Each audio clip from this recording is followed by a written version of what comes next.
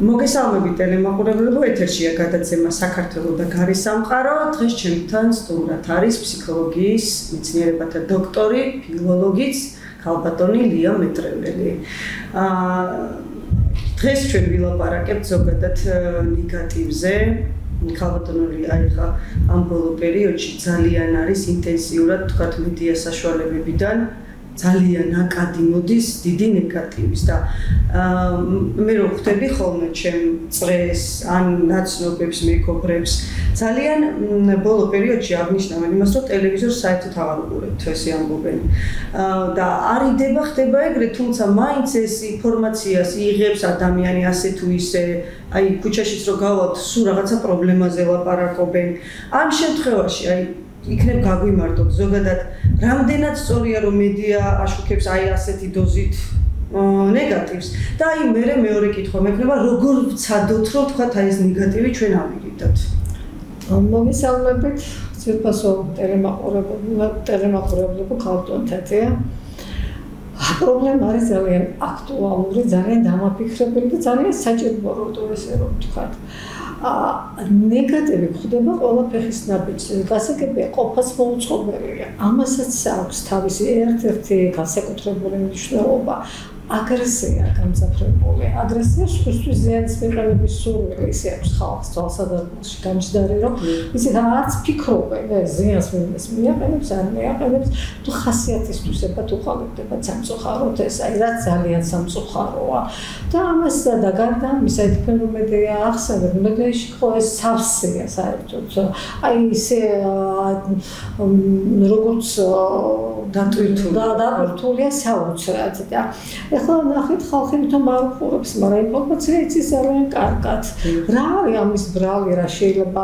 არის გარკვეული კატეგორიის ხალხი, ნუ გეგმობს რაღაცა უარყოფით ამბავს, მაგრამ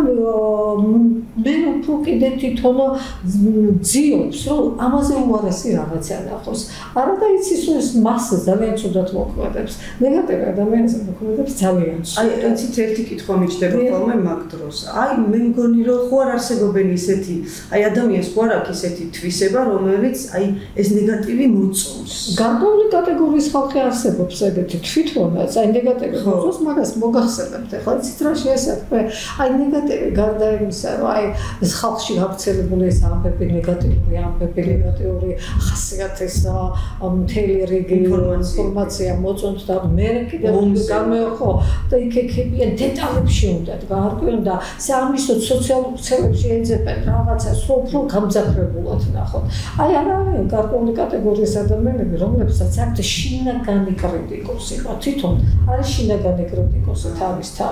და აქედან მოდის საშინელი ნეგატივი. ნუ ინგრევს თავის თავსაც ესე რომ თქვა უხეშად და გარშემოყოფების ძალიან ცუდ დღეში ყავს და მას განადგურებს და ესენი დაახლოებით მთლად შეიძლება ეს ხმავალანა თქმა იყოს, მაგრამ ენერგეტიკული ვამპირებს რომ უძახიან დაახლოებით მაგათთან ასოცირდებიან. ტოქსიური ადამიანები. კი, ტოქსიკოზებდოჩოლებრივ ტოქსიკური ადამიანები არიან და იცით აი ეს შინაგან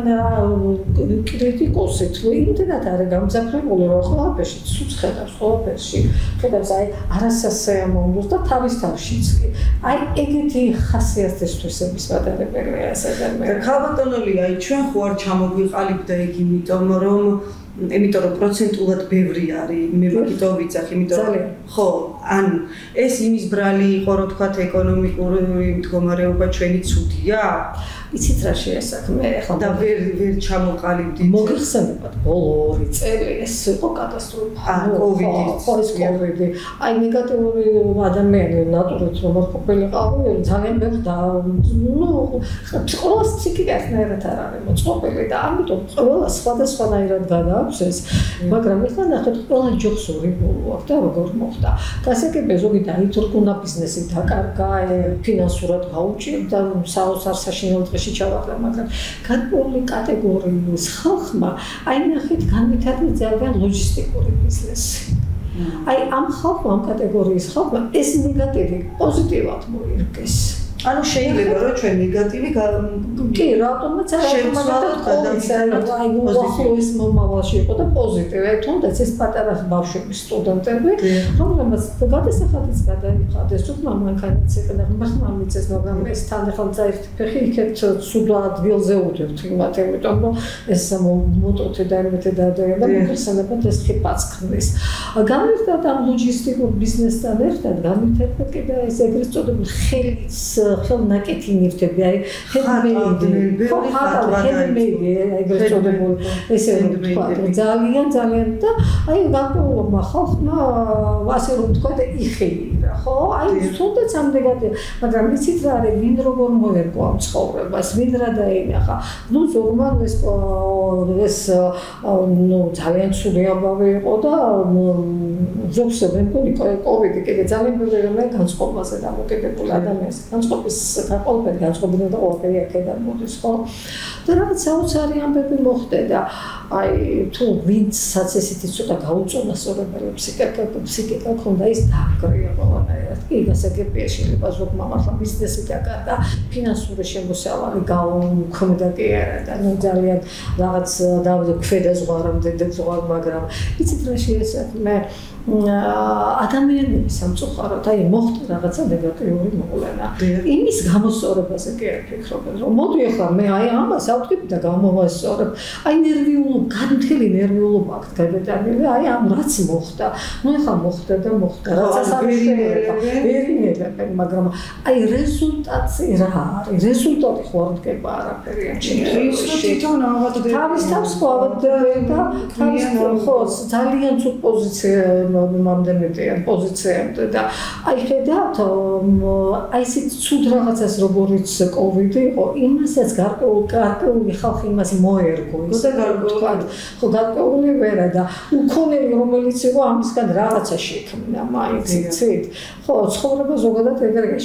შენ ვერ მოგერგება შენ უნდა მოერგო მას ხო გამორიცხო ქალბატონული აი ხა თქვენ მოესწრით ამ საბჭოურ პერიოდსაც აი ზოგადად მაშინ იყო ესეთი ნეგატივი რაც აი ხა წლებს რო დააკვირდეთ აი მაშინდელ ცხოვრებაში იყო აი ასეთი თქვათ ერთმანეთის ლანძღვა ძალიან აი ეს ძალიან გამკითხვები ძალიან იყო აი ეს მომენტი იცით რაში საქმე თუ სისტემა იყო ისეთი რომ ეს სისტემა იყო თუ ისი ბრალი იყო ეს არ ვიცი მაგრამ მსგავსი რამე არ იყო მე რო სტუდენტი ვიყავი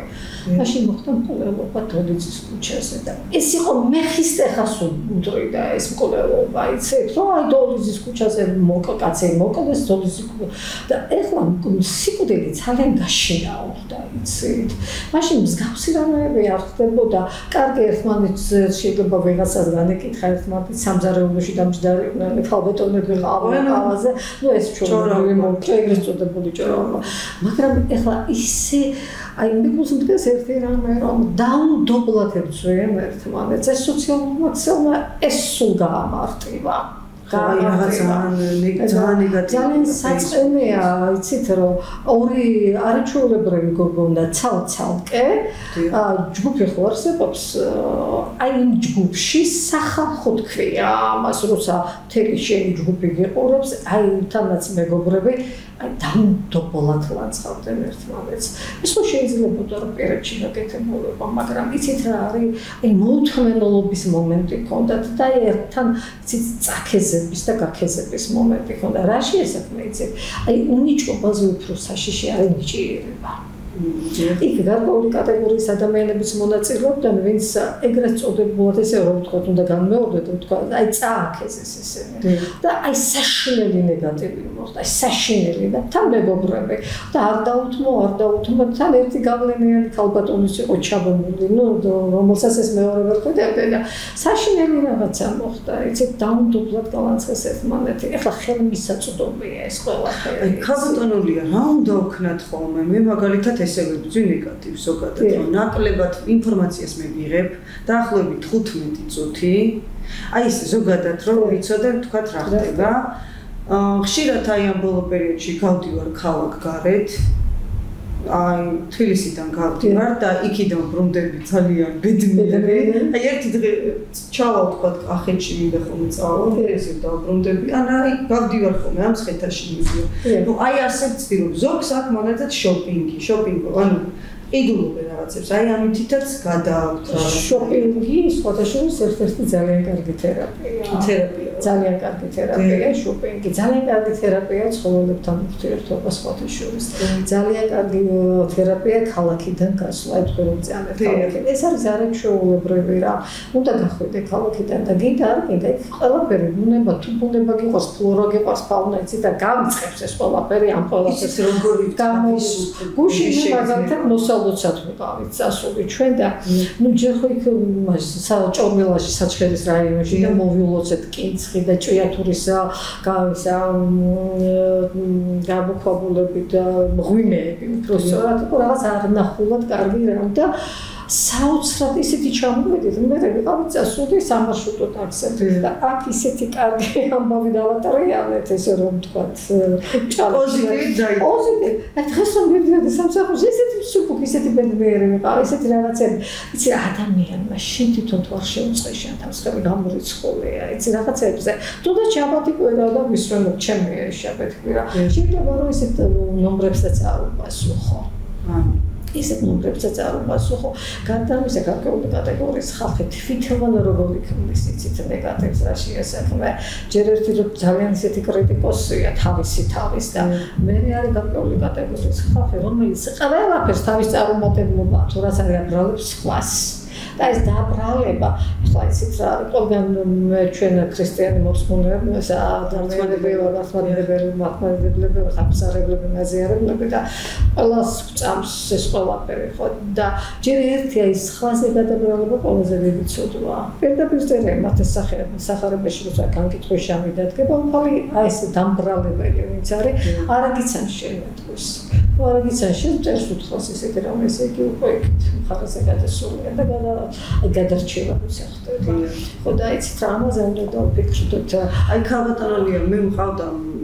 მოძღვარი მოწვეული სხვათა შორის მაგ თემასთან დაკავშირებით ჩვენ ნეგატივზე ვლაპარაკობდით და მე ესეთი კითხვა დაუსვი და თქვენც მინდა რომ ეს კითხვა დაგისვათ. მე ამ ადამიანს ვთქვი რომ აი საბჭოურმა პერიოდმა და აი ამ 60 წლიანმა თუნდაც არ ვიყავით აღსარებლები არც ზიარებას ვერ ვიღებთ და ნუ იყო უღმერთო სოციალისტური რეჟიმი იყო. თუმცა მე მგონი უფრო მეტად მორალურად ცხოვრობდნენ ვიდრე მე ამ სოციალიზმის დაშლის შედეგად. ხო, გარკვეულწილად კი, ანუ აი ესეთი მასიური ის არ იყო, მაგრამ აი რა მოინტერესებს ჩვენ აი ამან გამოიწვია ის რომ აი როცა დემოკრატიულ წყობაში ჩვენ გადავედით და გვინდა რომ დემოკრატიულები ვიყოთ და დემოკრატიას ვაწვევით. რამდენად დემოკრატია აი ჩვენ კიდე ცალკე საკითხავია. ხო და ახო ეგ ცალკე თემარი, მაგრამ ხომ გვინდა კი სურვილი და მაგრამ აი ეგ არის რომ სურვილი და სინამდვილე ზოგჯერ ძალიან შორიშურს არის. ხო და ანუ სისტემას ეჭირა ადამიანი, სისტემა დაიშალა და ჩვენ რელიგიურად მე მგონი ჩვენ არ ვიყავით მაშინ ყარად და მზად რომ აი ასეთი დარტყმებისთვის მერე გაგვეცვა. ხო, რა თქმა უნდა, თავისთავად ამას კრძალავდა ხელისუფლებას რელიგიასთან, მაგრამ ისიც რა შეესაბამება, აი ვინც ჭეშმარიტ რწმენაში გაძლიერებულია, არა ის ხანაირია მაინც. მოგხსენებათ ახლა ზუსტად ნეგატივიც ამ სასულიერო პირებზეც მოდის სამწუხაროდ. მაგრამ ზოგიერთისთვის შეიძლება ეს რწმენას უხებს. მაგრამ გააჩნია შენ რწმენაში როგორ ახალგაზრდა. ხო, აი ეგ არის და მე იმიტომ ჩვენ მართლმადიდებელი ქრისტიანიერი ვართ და ჩვენთვის საწყენია ესე რო ხდება. მაგრამ მე ვთვლი რომ მე მგონი რომ რწმენით შეიძლება ბევრი რაღაცა დაძლიოს ადამიანს. ძალიან ბევრი რამის დაძლევა შეიძლება რწმენით, განწყობით, აი რო გწამს იმისი, აი რო გჯერა და თუნდაც რომ მიდიხარ და იულოცულობ და იცი რა შენი აი ამ ნეგატიური სიტუაციის მოვლაგინდა ესე ვთქვათ. აუცილებლად უნდა შეიძლება იცით როგორ არის 10-დან 10 შენი არ იქნება არასდროს იცით, მაგრამ 10-დან 5 რო შენი იყოს, მაინც ხო წინ გადადგმული ნაბიჯი შენი ამ ნეგატიური მომენტის მოვლასთან დაკავშირებით ვამბობ. სხვადასხვა ამასთან დაკავშირებით გამახსენდა ძალიან კარგი მომენტი თუთაშხიადან, როცა სეგედი მიდის მას თავად ხურციზესთან, როცა ეს თედი კამპანია სამეგობროსე და პირდაპირ თუთაშხიას რომ ბატონო თუთაშხია მე თქვენ უფრო ფრთხილად მეგონებთო, რატომ არ წახვედით აქედან და ეს ძალიან კარგად პასუხობს, არ შეიძლებოდა აქედან ჩემი წასვლა და იმიტომ ჯერ ერთი იმიტომ რომ ჩემ მეგობრებსო პოლიციაში მოხდებოდა მეორეც ეს ერთიო ბატონო სავსებეთო ბატონო ხო გრაფო ნება რომ ასეთი შემთხვევიდან მე აიმიდან წავიდოდი თუ კარებიდან შეიარაღებულ კაცებთან მომიხდებოდა შეგმოვდა გაკაკლერდები და ვიტყვი ჯერჯერობით აქედანო 10-დანო 7 ჩემია და მხოლოდ 3-ია თქვენი და მაინდა-მაინც ის 3 რატომ უნდა გამართლებული იყო და მე მაგრამ თუ ის თვითონ გრაფია მე რა ჯერჯერობით 10-დან 10 თქვენი ბატონო თუთაშხი ხო ეგ არის და ამიტომ შეიძლება 10-დან 10 არ იყოს შემი ხო მაგრამ მოდი რა შევეცადოთ რომ ეს ნეგატივი ადამიანება თუნდაც დაძრეთ თუნდაც ქალაქიდან გასულით თუნდაც სამეგობრო წრის ცოტა ვინც არის ნეგატიური ადამიანები ყველასთან ძალიან დიდ ბოდიშს ვიხდი და შეიძლება ამას სკეპტიკოსები გამოუჩნდნენ მაგრამ მე მაინც ასე მგონია რომ აი ემპათია უნდა გქონდეს ადამიანებს თუ თანაგანცდა არ აქვს ადამიანს და არ გიხარია და არ წუხარ მასთან დაკავშირებულ თელზეგ მოვლენებზე რაზია აქვს საუბარი მაგრამ აი რაღაცნაირად უნდა შეცვალო რა ადამიანის გამოსწორება ძალიან რთულია შენ თვითონ უნდა გამოცვალო მასთან დამოკიდებულება. თორე დაგაგდროს. ხო, უნდა შენ ხო, შენ ჯერ ხოლმე უნდა შევეცადოთ და ის ჩვენი ყველაფერი უნდა ჩამოგსოვოთ, მაგრამ თუ ეს არ გამოვა რაღაცნაირად ცოტა დამოკიდებულება შევცვალოთ. ნათქვამიც არის, მეზობელს ვერ შეცვალე, მასთან დამოკიდებულება შეცვალე, ხო? ამიტომ უნდა შეცვალო მასთან დამოკიდებულება. იმიტომ შენ ხო ძალიან ცოტა ხარ ადამიანი იცი ეს ისეთი რაღაცა რომ მე მგონია ხალბატონელია მაინც რომ ჩვენმა ქვეყანამ რო ვერ დადგა წესი ანუ ისეთ რელსებზე რომ აწყობილიყო სისტემები და ჩვენ მქონოდა სამსახურები ყოფილიყო ბევრი აი ესეთი რეფორმები ატარებულიყო ჩვენ ამდენი ენერგია, ანუ ენერგია ვერსად ვერ იხარჯება და გადადის აგრესიაში. მე მგონი ეს არის და იმიტომ არის სამწუხარო. დიახ, ხალბატონელი კიდე ერთი ესეთი კითხვა მინდა გაგისვათ, აი ამ ბოლო პერიოდში ძალიან ხშირად მოხავთ ხოლმე ფსიქოლოგები, ბავშვთა ფსიქოლოგები განსაკუთრებით ტელევიზიებში და ну ერთ-ერთი იყო რომელმაც თქვა რომ აი უნდა არიდოთო ბავშვებიო ტელევიზიასო არ აღურებინოთ ვიდეოზითო თუმცა ესე კი მოხავთ თქვათ ეს ფსიქოლოგები ამას ამბობენ მაგრამ მათი საინფორმაციო გამოშვები კი არა და 24 საათი ან ომის კადრებია საშინელი დანაშაულები რომლებიც იქ ხდება ეს ანუ ამას რამ ეხლა აი ეს გამოიღებს რაიმე კარგ შედეგს რომ კი მომყავს მე ფსიქოლოგი მალაპარაკებს ამ იმაზე რომ ნუ ეს ცუდია და უნდა ავარიდოთ ბავშვებს მაგრამ იგივე სუშვებენ მაინც ნეგატივს აი საქმე ისაა ჯერ თვითონ მე მგონი უნდა ჩამოყალიბდე საქმე იცით რაშია კი გასაგებია უნდა ვიცოდოთ რა ხდება ქვეყანაში და მე აპოლიტიკური ვარ ამბობს ერთმა აპოლიტიკური ვერ ეხები ჯერ ერთი ყველაფერის ნაბიჯზე ხდება აი ეს ეკონომიკასთანაც არის გადაღმული უნდა მაგალითად გაზვირდა ნუ აი ძალიან ყოფიდან გამოვიდეთ ძალიან ბევრი რამე ყოფიდან იწყება გასო ეგ ყოფა მოუწყობელია და მას მოყვება ყველაფერი შეიძლება მოყვებოდეს მე იცით რა შეესაბამება კი გასაგებია უნდა გააშუქუნდა თქვა მაგრამ აი ეს დეტალებში რომ იქეგდო ის ხლიან ნუ აი ამის გაგმართებს თავის შეკავება ჟურნალისტებს საყურადღებო თუ ამბობთ აი ჟურნალისტები ხოლმე ჟურნალისტური კარტია კაცო იცით აი აქ რაღაცა უნდა იყოს ისეთი რამ რომ აი და ამას მე დიდი წაერედება და პატარა წაერედება ხალბატონელია გიგლა გუბეჩიასთან ფოტო ჩვენ აბსოლუტურად არანაირი ის არ აქვს კანონმდებლობა როგორც ვიცით არაფერი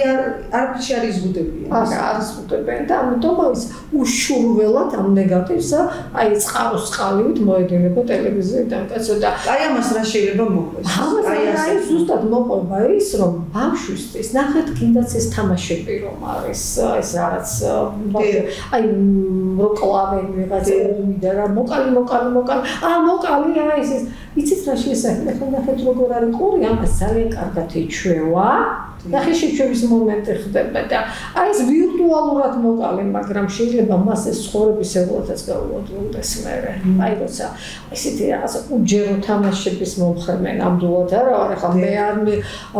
ვიფიქროთ ისე რომ სოციალური ქსელების წინააღმდეგი ვარ არა არავითარ შემთხვევაში მაგრამ აი ყველაფერს კაცო თავისი ფორმა გზომიერება ყველაზე კარგი რამეა მაგრამ ეს ზომიერება ძალიან ძნელი მისაღწევია არაერთხელ მithkomს ეს იცით და აი ხო მოარიდე ბავშვები სახლში ვართ არის ტელევიზორი ჩაართული ხო აი ძნელია ეს აი დედამაც რა ხნას და უშევ დიასახლისია და თანაც ბავშვს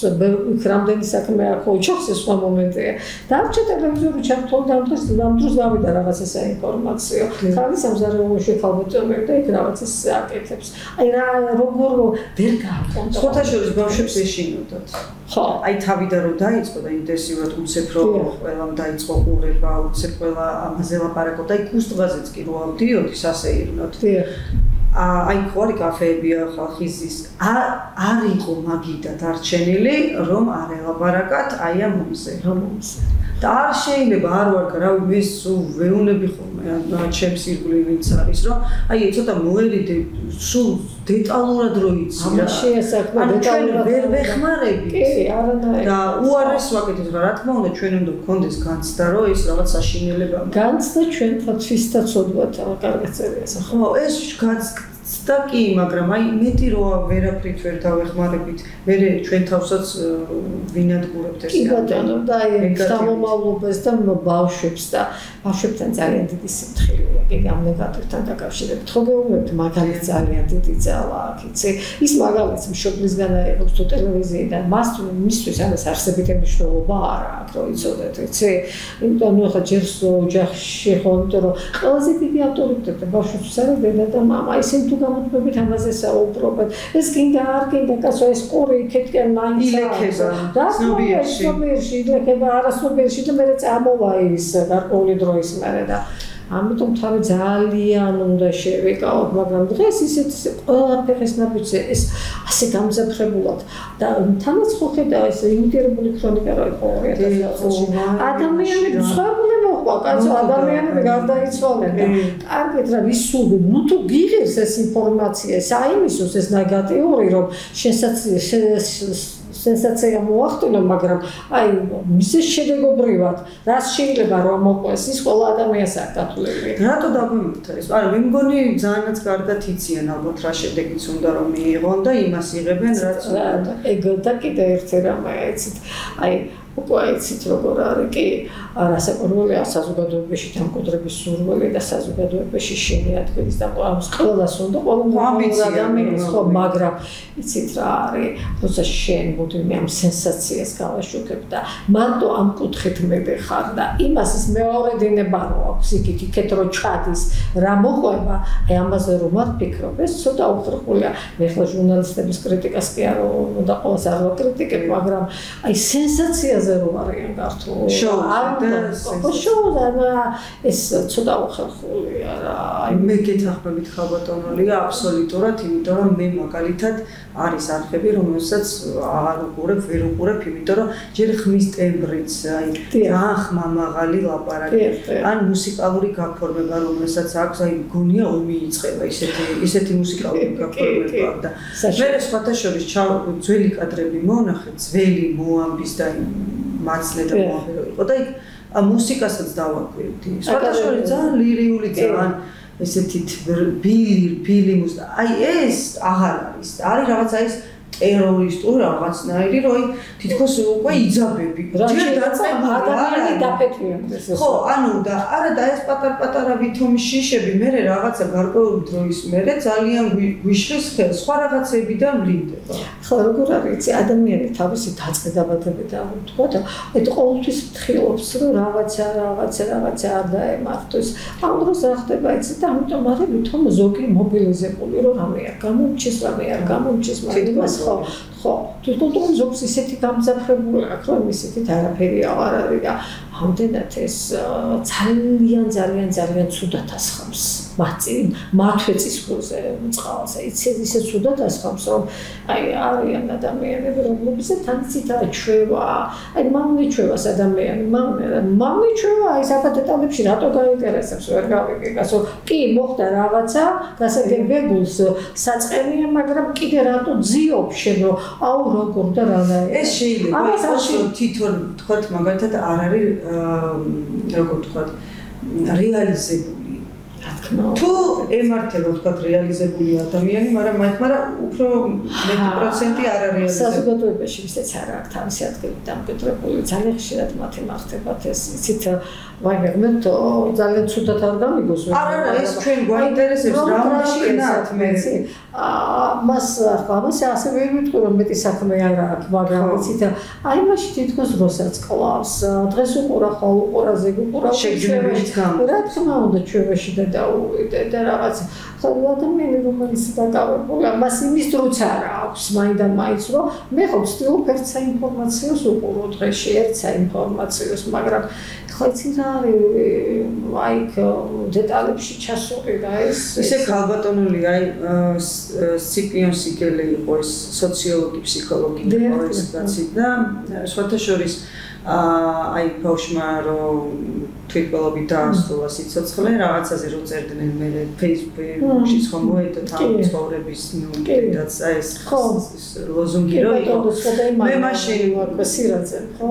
დიახ და მე მაშინ ჩემი მეგობრის მიშვილი კამერაში ნათელი მისუხსნა და ჩვენ მამიდა მისი არ დღემდე ხო და მე რაღაცაზე ესეთი მქონდა მე სტატუსი მაშინ და ეხა Facebook-ით თქვი არ სარგებლობ მაგრამ იმიტომ რომ ყველაფერი არის გადამდები რა თქმა უნდა სხვათაშორის აი სიგელის სიპიონ სიგელი ამას წერს რომ ყველაფერი არის გადამდები და ერთ-ერთი მაგალითი მოყვანილი რომ აი საფრანგეთის რევოლუციის პერიოდში ერთმა ჩამოიხჩა თავი 2-3 დღის მანძილზე კიდე დაკვირვება მოხდა კი ბატონო ანუ გადამდებია აი მე რო ვთქვი წერად მაგალითის ძალაა ეს გადაიდო და მოხდა ნიჭიერია ეს ადამიანი ვის აი მაგალითად უნიჭობას თუთაშხიაში გადასარება აქვს ბატონ ჭაბუოს რომ უნიჭობაზე საშიში ნიჭიერებაო თუ მასო მაღალი ზნეობა და მორალითან არ ახლავს იცი იმიტომ ნიჭიერი კაცის საქციელი გადამდებია მაგალითის ძალა აქვს იმას და ის რა კი ნიჭიერია საზოგადოებაში თავისი ადგილი აქვს აი ის მან გააკეთა ესეთი რამ მოდი რა მეც გავაკეთებ იცი და ესეთი და ხდება მე ეს უთავბოდა ვინ რატომ გააკეთა კიდე ხოსაკითხავია რა და ისე ქალბატონულია მაინც არის იმის ბრალი რომ ოჯახები პოლარიზებული არიან და ეკონომიკურად არ არიან ხალხი აიცით რა კარგი ბავშვი უნდა გაზარდოს დედა ანუ ქალბატონელია თქვენ ამბობთ რომ ბავშვი უნდა გაზარდოს დედა ბავშვი დედამ უნდა გაზარდოს და ბავშვი უნდა გაიზარდოს ტაძარში ბავშვი უნდა გაიზარდოს სპორტით სპორტით რო ენერგია და დახარჯოს აგრესიაში იმიტომ რომ იმ ბავშვს აქვს უშრეთი ენერგია რა ქნას არის ხო ვერსად ვერ იმას ვერ გააჩერებს ის უნდა დახარჯოს იმას სადმე აი სპორტსმენები დედებსაც რო არ ცალია ხალხი აი გასაგები ესეც ძალიან საწყენია ნახეთ რაში ზოგი მიეჩვია ყოფა მოუწყობელია დედასაცალია სპორტი იყიდება საქართველოში სამწუხაროდ იყიდება იმის ყიდვის საშუალება ყველას არ აქვს იცი ამიტომ ბავშვები ყველაზე ცუდ მდგომარეობაში აი ეზოც გაუქმდა აი მაგალითად საწავიდეს სათამაშოს ამაფერს აი პლანშეტებმა ისნა რომ აი თამაშობდა ფეხბურთს ამ პლანშეტებით ამ მობილურებით და ყველაფრით რა მაგრამ ისიც რა მოდი რა ჩამოვიდეთ დაბლა დავანებ ყველაფერი ვირტუალური ხომ შეიძლება. ხო რაღაცა იცით რა არის თან მაგრამ იცით ძალიან მიჩვევა რომ თქვა ეს სიტყვა უნდა ვიხმარო ლონკა აქვს ყველაფერს. ლონკა მარტო წამალს არ აქვს. ლონკა გადახრილი ქცევა. ნებისმიერ რამეზე დამოკიდებული ხდები რა მნიშვნელობა. არა, შეიძლება ჭამამ დაგიმონოს, ჭამაზე გახდეთ დამოკიდებული. აი ნებისმიერ რამეზე შეიძლება გახდეთ დამოკიდებული. შეხოთაშორის ქალბატონო ლია ბოლოს ვაკვირდები 6 საათს ისე ვატარებდი Facebook-ში. მე მივხვდი რომ აი დროს ადმინის და გავაშლე. რა შეგეკეთეს ხო? ვირტუალურ სამყაროში. ვირტუალურ სამყაროში და მე ვიღაცას კომენტარი უნდა დაუწეროთ რაღაცა ის და მოერთ კიდე ჩამოვალ ეს ჩავივლი და ამ ჩამოჭამს გახედავ და იმდენი რამე შეგეძლო გაგეკეთებინა დღეს და წაგართვა და დრო ისეთი ძვირფასია და გვინდა ადამიანები რომლებიც ძალიან მობილიზებულებიც არიან ქალბატონოლია ჩვენ ვიცით დროის ფასი ქართულმა არა ნამდვილად ამომაჩემელია ვთქვა რომ დროის ფასი ჩვენ არ ვიცით აი მართლა არ ვიცით ჩვენ დროის ფასი იმიტომ რომ ამდენ ჩვენ დროის ფასი ვიცოდეთ ჩვენ ამდენ დროს არ გავფლანგავდით აი თუნდაც ნახეთ რა შეესაბამება მე თვითონ მეკეთებია როცა მინიმუმებს ვაბარებდი იცით მაშინ შეიძლება სამეგობრო ისის არის და მე დაღლილდაკან ცუდ ვისერებდი და ღამებს ვათენებდი მეცადინეობაში აი ეს ხო შენ ჯანმრთელობას გინდა არ გინდა უთქვამს ისე შენ დროის ფასი ვცოდნო და იცი მაშინ მეტყოდი იმ შენ მეგობას იცი მეტყას მე არ მცალია მაშინ მე ვეტყოდი მაგრამ მე ხალხს ვიტყვი საბაგიროდ გამოცდილება მაშინ მოდის როცა საჭირო აღარ არის რა აი ეს ყველაზე სამწუხარო მომენტია ყველაზე ძალიან სამწუხარო მომენტია ეს მაგრამ ჩვენ შეგვიძლია რომ ეხა ქალბატონული ასვებს დავეხმაროთ და მაშინ არ იყო ესე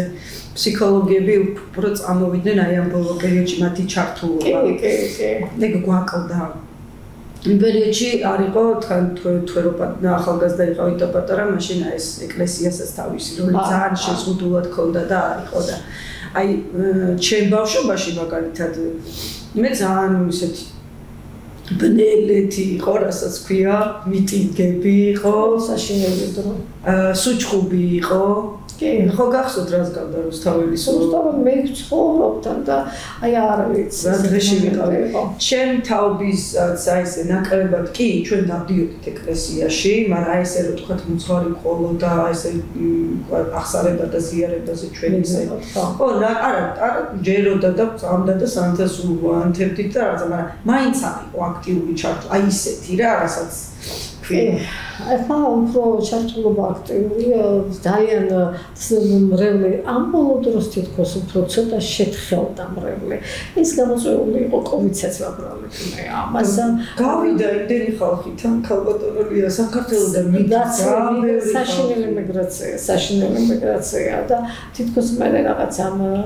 ზოგზე იქონია გავლენა ჩვენ წეღანაც ვისაუბრეთ მაგაზე მაგრამ თუ წმენდაში შენ ღმერთი იქცამს წამს ის ყველაფერი წერილავს რაც იმ დალუცულშია დაწერილი და ამიტომ ჩვენ იმას გვერდს ვერ აუვლით და იმას თუ გვერდს აუვლი უკვე გადაცდომა გაქვს შენ თვითონ სარწმუნოებიდან და მაშინ ალბათ მე ესე ვფიქრობ რომ ტაძარში აუცილებლად უნდა ვიყავით მაგრამ ისეთი საქმე უნდა ვაკეთოთ რაც ჩვენ გვწამს და ისიც ჩვენ გვჯერა და ერთი რამე უნდა ვჯეროდეს იმისი რომ ბავშვი უნდა გაიზარდოს ტაძარში მშობელთან ერთად ამიტომ მორალურად უფრო ნეობრივად უფრო ძლიერებიც არის და რა თქმა უნდა და თანაც რაც ყველაზე მთავარია იქ სხვანაირი მადლი გადმოდის იქ რო გახარ იმას რო ის წირვალუცვას რო ისმენ და რაღაცა იქ სხვა რაღაცა ხდება რა და ამიტომ ტაძარს აუცილებლად იმაგალითად იყო ესეთი საუბრები რომ ყოველზით გადადის აი ნეგატივი რაც შეიძლება მოეხვიათ უკვე ტაძრისკენაც წავიდეს ნეგატივი მაშინ ჩვენ მოწყობს რა მოწყობს თავარ მოწმედეს არავის არ ჩაუდარებია მაშინ ეს საშუალო წირვალუსა და ჩაატარა მე ვიყავი სხვათა შორის ისეთ ღმერთო სიკეთეთელი და არ შემიწყვეტე ეს ზიანება აი მე პირადად ჩემთან იგივე ყოვზით და ყველაფრით ხო რაზე ალაპარაკი მე გამოვწვერი ასე რომ ვთქვა არ მქონია კოვიდი არ მქონია იმიტომ რომ ეს ახლა მოდი რა მივიდა თუ მომდა ხელი მოკიდა ხო ნუ ახლა რაზე ალაპარაკი თუ არ გწამს და წმენა შენში არ არის როგორც უნდა იყოს განწყობა თუ არა გაქვს ისეთი რა ის დალუცვილი განწყობის თეორიები ჩვენმა დიდმა წინაპარმა ჩვენმა დიდმა დიმიტრი უზნაძემ რომ მოიტანა აი იქედან შენ რაღაცა უნდა აიღო რა უნდა გაიგო რომ აი თუნდაც საკუთარ თავზე როცა ადამიანები ესეთი ნეგატიურად არიან განწყობილები სიტყვა შეუძლია არსის არა და ქალბატონია მაშინ აი 90-იანებში ხალხს როგორ უყვარდა ერთმანეთი საოცრად ეს ეთყობა ის ინერციით წამოვიდა ხო მაინც ინერცია იყო და მე რომ ვეღარ მოგვარდა ეს პრობლემები ვეღარ მოგვარდა ვეღარ გაქაჩეს ისე რომ ვეღარ ადამიანმა წამოვიდა მოგეხსენებოდ გაჭირვება იცი აი გაჭირვება მე თუ ვიღაცას კიდე რაღაცა ქონდა მე და ნელა ზოგმა აი როგორც ეხლა ლოჯისტიკური ბიზნესები ვახსენე ხო აი ვიღაცამ რაღაცას მოაბათავი უკვე გაჩნდა აქ ნეტარ სულხასაბას სიტყვები რომ წუხარება ის ვისასიკეთესა ზედა რომ აი მან უკვე მოპურიშო ფული შევება იმდენად აღარ უჭირს და ამანქანაც იყიდა აი მან გააბოროტა ნელა ყველა რა თქმა უნდა მაგრამ გარკვეული კატეგორიის ადამიანები საერთაშორისო ქალბატონია ერთხელ მომისმინა ესეთი ინტერვიუ იყო ყვება ერთ-ერთი ადამიანი რომ ჩინეთისო ერთ-ერთ ძალიან მიღრუებელ სოფელში ცხოვრობდა რა ერთი ბავშვი ბიჭი მე გაიზარდა და მოკლედ დატოვა ეს სოფელი ძალიან დიდ წარმატებას მიაღწია მაგრამ ეს სოფელი იყო როგორც იცით აი რამის შუა საუკუნეებში იყო ყველაფერი რა არაფერი არ ჰქონდათ მაგრამ ძალიან თბილად არანაირი მკვლელობები არანაირი ქურდობები არ ხდებოდა და ამ წარმატების მერე ეს დაბრუნდა ეს ბიჭი და რატომაც მოუნდა რომ ჩემი საიდანაც წამოვედიო მინდა რომ ის აი დავეხმარო ხალხს სახლები ქონდეთ კაი და ძალიან დიდი ინვესტიციები და მოკლედ თელი ფული დახარჯა როგორც კი მოხდა აი ეს ფულის ჩახარჯვა და სახლები ყველა სათითაოდ ქონდა და ისა დაიწყო აი ეს ქურდობაც აგრესიაც აი ეს მკვლელობები და ახსნა ქონდა ესეთი რაღაც ამ კაცმა ესეთი ახსნა გააკეთა რომ გონებამ ესეთი ხო ესეთი უცებ წინ წასვლა ვერ აიტანა და მოხდა აი ესეთი ესაც მოხდა ხო და ჩვენ ამ აწყობილი სისტემიდან რო შევედით აქ ანუ იმ თაობის ხალხს მას საერთაშორისო ძალიან ბევრი რო იძახნენ რომ აი რაღაც ზუდად იყვნენ ვერ აიტანეს უკვე ეს ვერ აიტანეს ანუ თორემ ესე რადიკალური ცვლილებებით ძალიან ზუდად არა რადიკალიზმი ყველგან ცუდია ნებისმიერ სიტუაციაშია და თანაც ისიც რა ხალხმა თანაგანც და ძალიან დაკარგა გამეფდა იცით ესე რომ ვთქვათ მე ხა ძალიან მე თვითონ ნეგატიურ ამბებს ვამბობ მაგრამ ფაქტი ეს არის რომ ეს ძალიან კარგად მუშაობს მწუხარება ის შესაძლებელი ზედა ანუ შორის უხალხს სამის განმარტებით რომ ვთქვათ იცით რა შესაძლებელი კი ადამიანის მაინც სხვანა მიწიერი არსება და ეს შური და მტრობა მაინც აქვს მაგრამ იცი რა არის ადამიანი რომელიც თავშოთ გადაღამეს ათენებს და იქედან შეწავართ თუ კაცო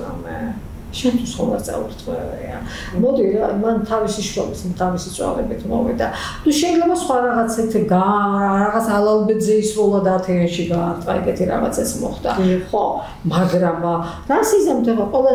ცხოვრება ზოგისთვის დედა, ზოგისთვის დედინაცავი. ზოგ ძალიან უმართლებს, ზოგს ვერ უმართლებს. მაგრამ აი ქალბატონია თქვენ მინდა რომ მიმართოთ საზოგადოებას, რომ ნებისმიერ შემთხვევაში ვისაც აქვს აი ესეთი ნეგატივი აი თუნდაც სხვისი ჭირზე ესე რომ იმართება აი მაგ შემთხვევაში მაგათთვის თვითონ როგორ მოქმედებს აი ეს ნეგატივი დამანგრევლად იცით როგორ არიან დაბოღმელები არიან ცუთხასეძე და არიან შურისძიებით ახსილები ჯერ ეს ერთი შურისძიება ჩვენი საქმე არ არის უბრალოდ თქვა ჩემია შურისძიება და მე მიმაგებ ჩვენ არა ესე ჩვენთვის ეგრეთ ცხოვრების უფლება არავის არ მოუწია რომ ჩვენ შური ვიწიოთ რაღაცაზე როგორ ეკეთება ჩემია შურისძიება და მამბობს ხო მე მივაგებ ეხლა ნუ დაუშვოთ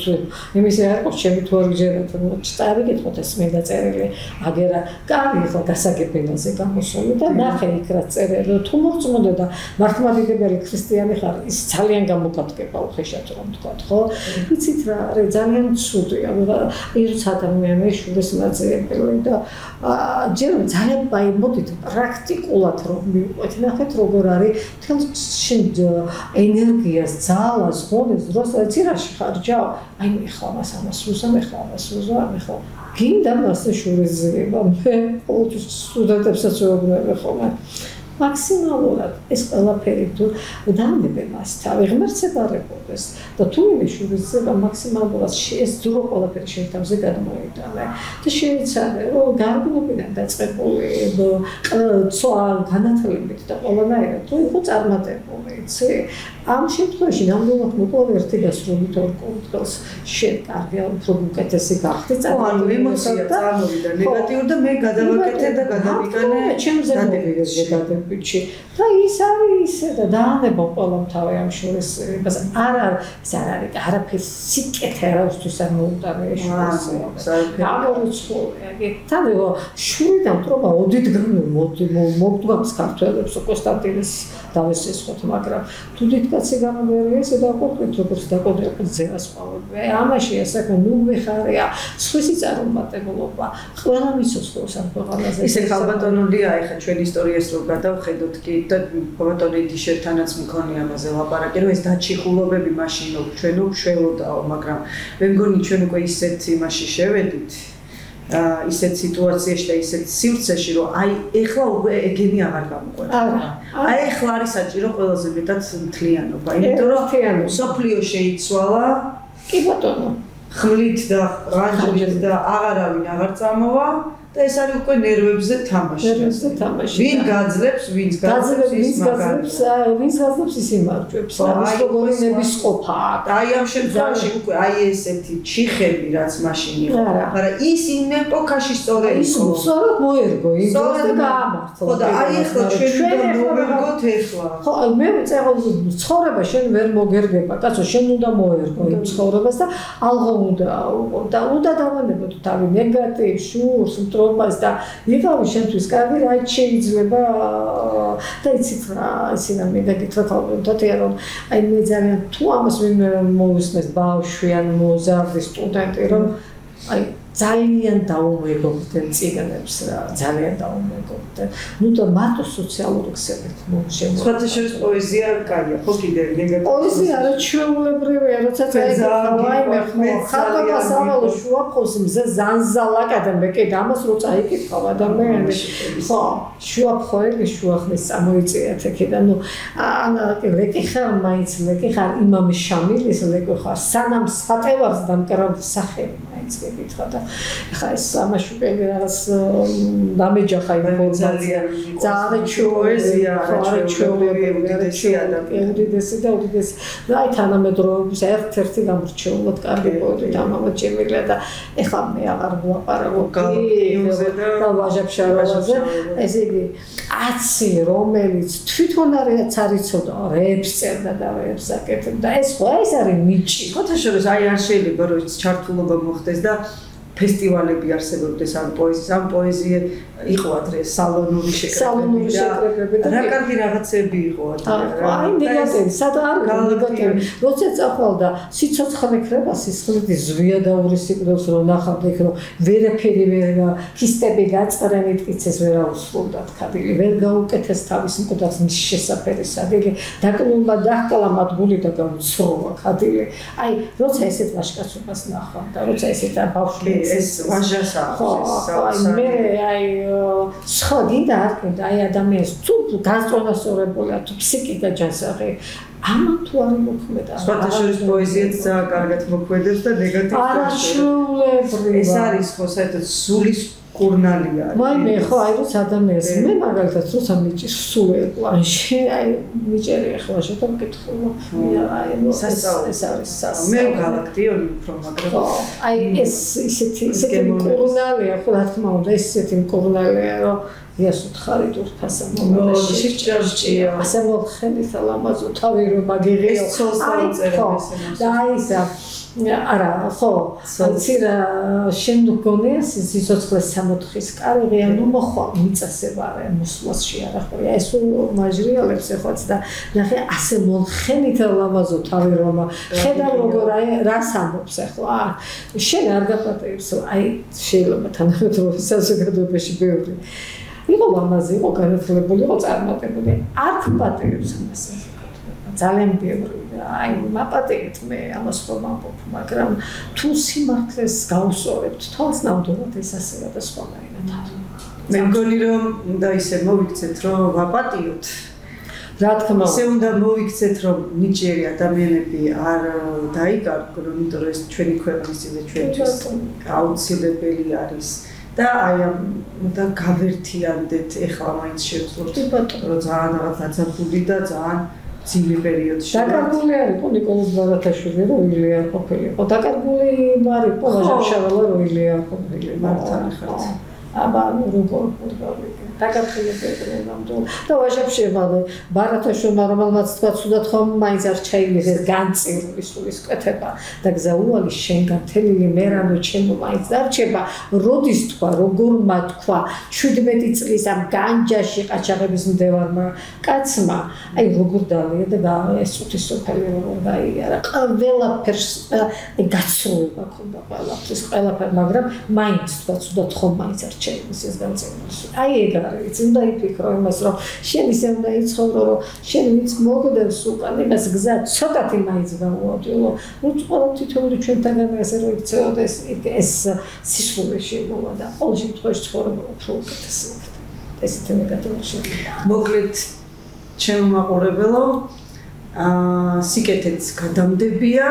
და ღმერთ მაქნას რომ სიკეთით დაავადდეთ და სიყვარულით გვევლოს და მე მგონია რომ უფრო უკეთეს მართლა განათებულ საქართველოში ვიცხოვრობთ. ისე მშვიდობებით, კარგად ბრძანებოდეთ.